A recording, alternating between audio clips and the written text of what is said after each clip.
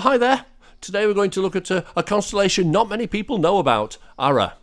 It's a southern constellation, so it can't be seen from the northern skies particularly well, but it is one of the classic Greek constellations.